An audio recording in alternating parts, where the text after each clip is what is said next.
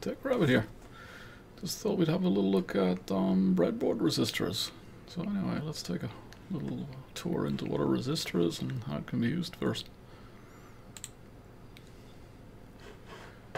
So anyway, here we have a resistor, and it's usually a part of a circuit that's marked either with this symbol or this symbol, and it has a resistance value in ohms, and that's what the ohm character looks like. So, and here's the main formula used around resistors. It's called the Ohm's law. So voltage is equal to current times resistance. And if you want to add if you connect two resistors in series, then you want to get the total value of the resistance, then you add the two values together. Quite simple. If they're in parallel, however, then you have a little bit more complicated formula, so I won't give you how one gets this formula, but you can see it up there. So it's R1 times R2 divided by R1 plus R2.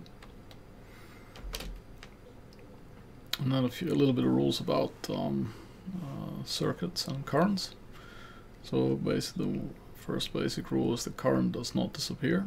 So if you have the main current flowing into the circuit from the power supply going through the different parts, then you actually end up with a current that is the same when it returns into the power supply. And then and on the other hand, voltages, they should disappear, so a potential fed by a power supply should dissipate in the enclosed circuit, and if it turns out that you don't get that value, then you somehow don't understand where it's dissipating the voltage. And then I thought I'd cover also this subject a little bit more advanced, but it's actually a way to calculate an alternative circuit, simpler circuit for a voltage divider built out of resistors. And we'll have a little bit of look at this in practice also. And then the last main formula, which is kind of useful, is the power. So power is equal to current times voltage. And this is very useful if you want to quick check that you're not going to be feeding burning too much power in the resistor to actually hurt it. So anyway, let's have a little bit of look at some practical circuits. Okay, there's actually several sizes of resistors. So here's one that's very big, can take quite a lot of power. Around 50 watts, but probably not the most suitable thing to use on a breadboard. And then one has really small resistors, and that's actually the resistors like in there. That's one of them. So they're surface mount resistors. So also not very practical if they're not mounted on something else to be used on breadboard. So usually what one uses is these types of resistors, which is like 1/4 of a watt. And they can come in different accuracy ratings, so like 1%, 10%, and so forth. And then they have these leads so that you can actually easily place them into the breadboard. And they're usually also connected up in these kind of strips, so that you can actually cut out individual resistors, and then sometimes the manufacturers actually mark the size of the resistor, so it's easier to identify. And of course you can also use so-called variable resistors. So this is called a potentiometer, which you can also, using these legs, you can actually install it quite easily onto the breadboard. What I usually suggest people should do is they should buy a set of resistors. Focus. So this is one of them. So this is a set of 2,600 resistors.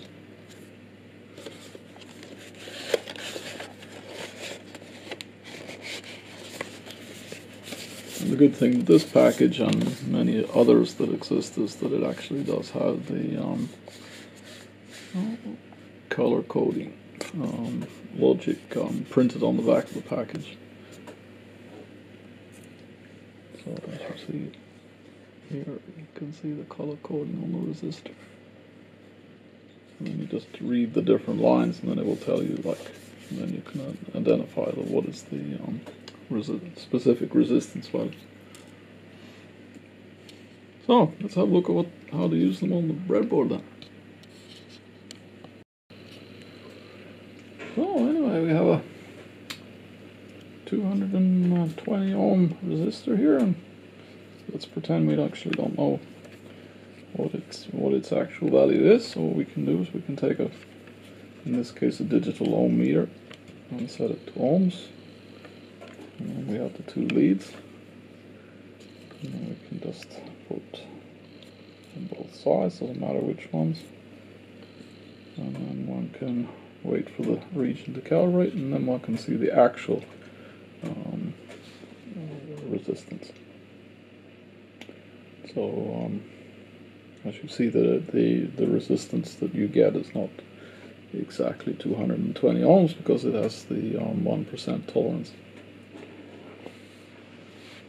So 1% is like, that will be 2 or 3 ohms, which it can be off, I would say, around, depending if you have quality resistors. If it's 220 ohms, then 1% of that is 2.2 ohms. So yeah, it's kind of there. It's a bit on the limit.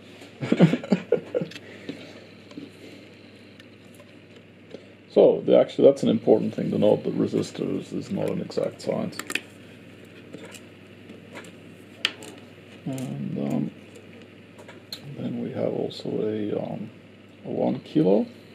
And this is a very thing when you're dealing with resistors. They talk about kilo ohms and mega ohms, and that's the number of zeros after the number. So if it's kilo, then it's 3 zeros, and if it's mega, then it's 6. So we could say also that this is 1000 ohms.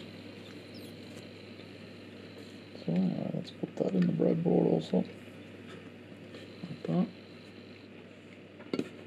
And I can also measure that and see what we get.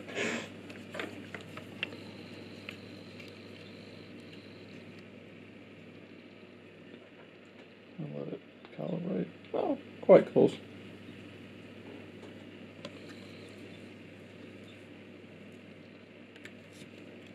And then of course one can measure the total resistance. So as regarding the formula for resistors in series, so then one could get the total resistance, which is not if it was 1000 ohms and 220, then it's not really exactly that value. And this is actually a good demonstration. So, as I said, resistors aren't exact, so one shouldn't calculate with too many decimals when one's dealing with the resistors, and have to take that into account when one's designing circuits and measuring them. That just because it says 220 ohms or 1000 ohms, then when you start combining resistors, then the error can propagate. So this could be more, and this could be less. So,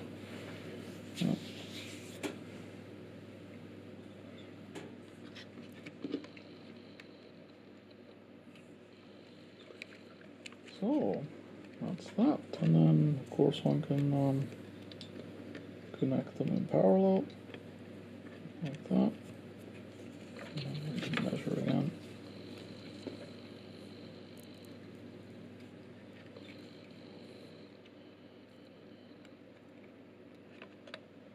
Like that, and then we'll see what we get. So it's 178 ohms. And this is the thing, when you look at the formula and then you just think of it logically, that basically if you want to, like a simple rule, if one of the resistors in parallel is much more smaller than the other one, then it will be the smaller one that will be predominant. So the resistance will always be under the value of the smallest resistance. And that's a good sort of hand rule to have.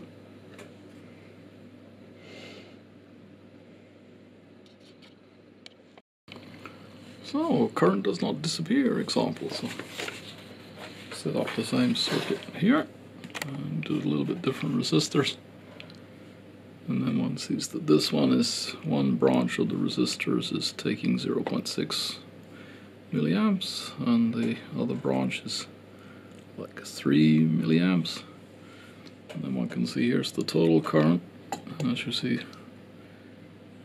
yes, the scaling is not that good because this goes up to 100 milliamps. You can very hard to read, but it's maybe like 3.6. I suggest we change this out for the digital meter and read it again.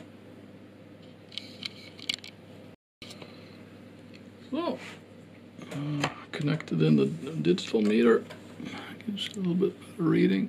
So 3.68 milliamps. So that's what's coming from the power supply, and then goes into those two sub circuits and with the two resistors, and then comes back to the power supply. So that's tracking down the currents. So for the next stage, I'm going to have a look at this one here. Voltage should disappear.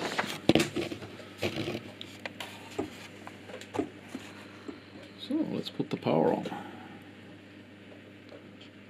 Yeah. And then we see the main supply voltage is 5 volts. And then we have two analog meters here. One showing like 0.8 volts for the lower section of the resistor divider, and the other one showing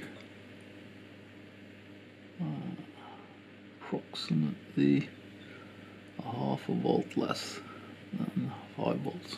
So that's 5 volts. And then we see that the 5 volts comes into the circuit and it gets dissipated over the sections of the circuit, and then it's all gone.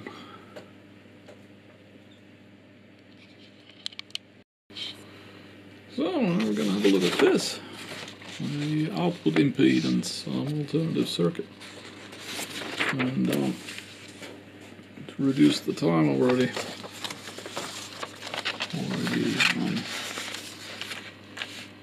doesn't want to really focus, but anyway, I've done the basic calculation. So you know, we basically got 220 ohm resistors to the, as the voltage divider. The input voltage is 5 volts, and then I calculated the equivalent voltage and resistance for the output impedance.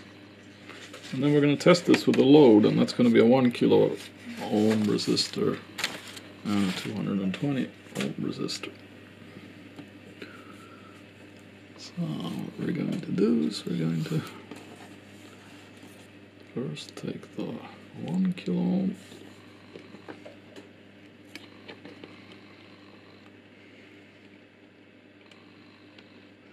So that's a load on our voltage divider. Measure voltage. Yeah, that's my fault. I put the range on. I had it on millivolts, not volts. Right, continue. So now we get 2.244, and we'll register that.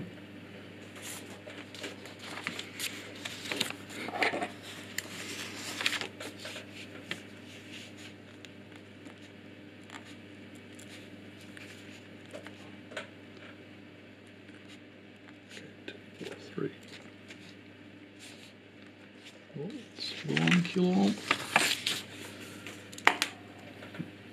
Switch out to another load.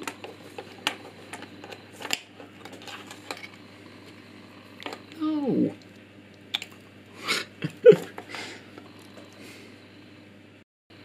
So now we have the 220 in place.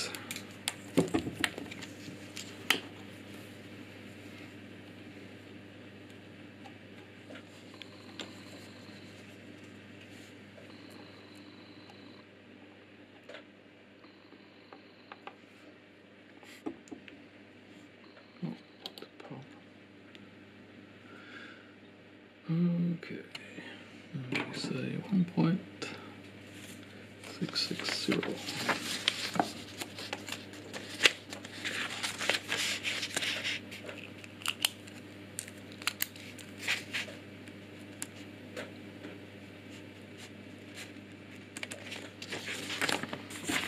So, those are our reference points.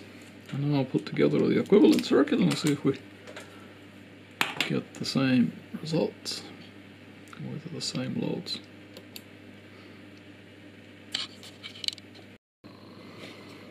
So anyway, making some progress. I did miscalculate the the resistance somehow. So you know, doesn't seem like I can add two sums together correct. But anyway, it's fixed now. So the input voltage is now corrected to 2.5 volts, and then the resistance should be 108.9. But this is actually this. I built it with separate resistors and trying to adjust as best I can. I can get to like, I think I hit 100 and I think it was 109, 110 that I got to while trying to adjust the resistance. Should actually measure that. Just a sec, we can actually do that.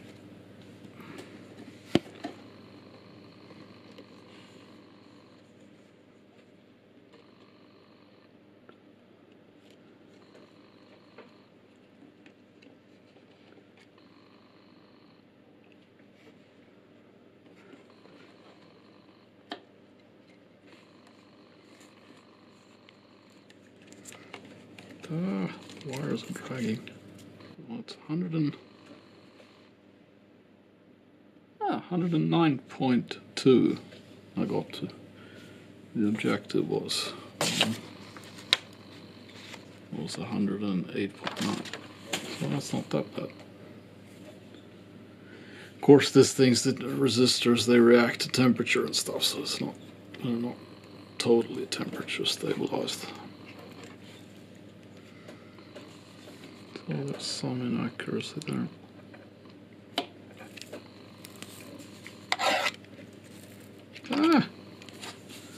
It's the power supply wires pulling the breadboard.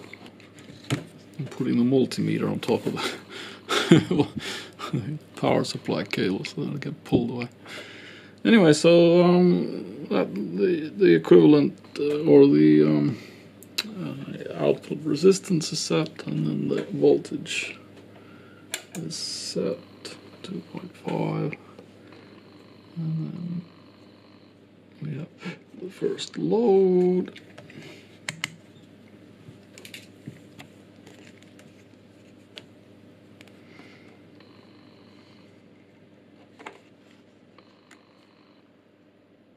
There.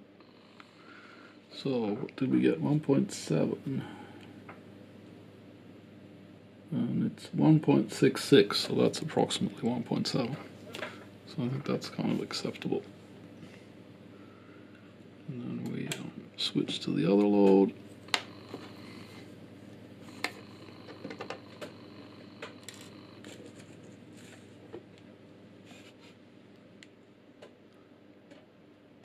And that was the 220 ohm resistor, so now we're going to put in 1000 ohm resistor, 1 kilo. There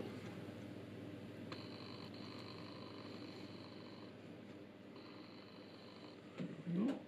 And then to measure the voltage.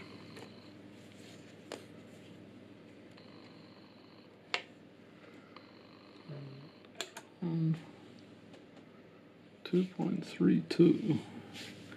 So there it overshoots a bit because it's supposed to be 2.24. Well, I think since I didn't get the resistor exactly the same, then I think that's not that terribly bad. It's like 0.1 volts wrong. Not exactly that much either. 0.07. volts. That's not that much of a difference.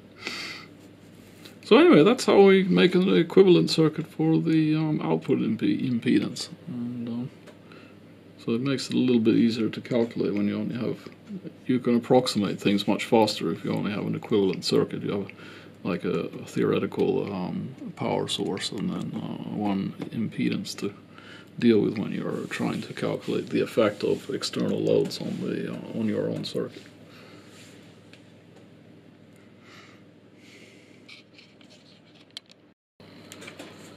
So anyway, the last item on the list is a little bit about the power.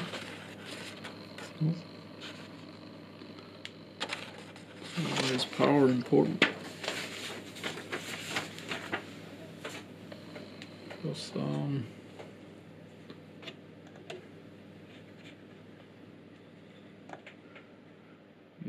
0.25 watts is not that much.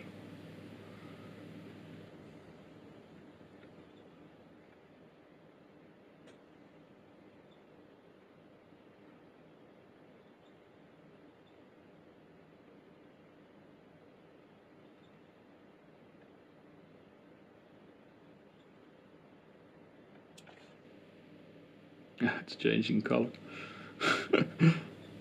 Yeah, that's a goner. Now it's burning up. So that's 70 milliamps, 14 volts.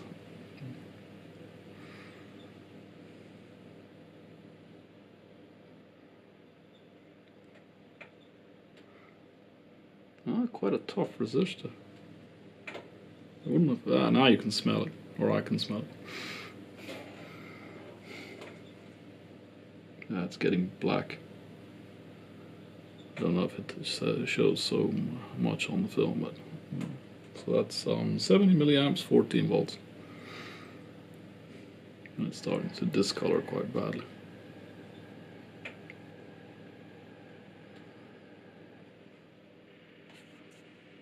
Oh, I am amazed.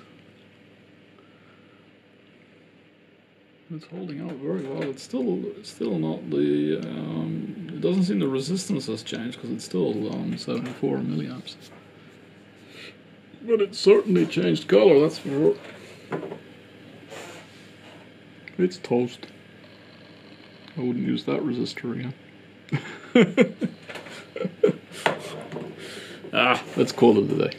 I was waiting that we could burn up a resistor, but I can't get over 15 volts, so I'll probably just get more and more dark.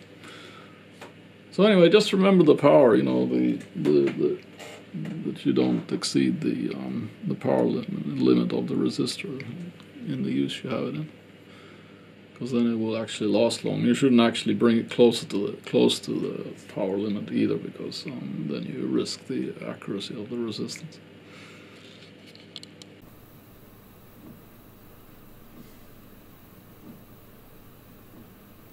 So anyway, I hope you enjoyed that. If you want to see more content, please subscribe, hit the bell icon to be notified, and you know, pass the word around to others who may be interested in electronics. And I'll see you in the next one.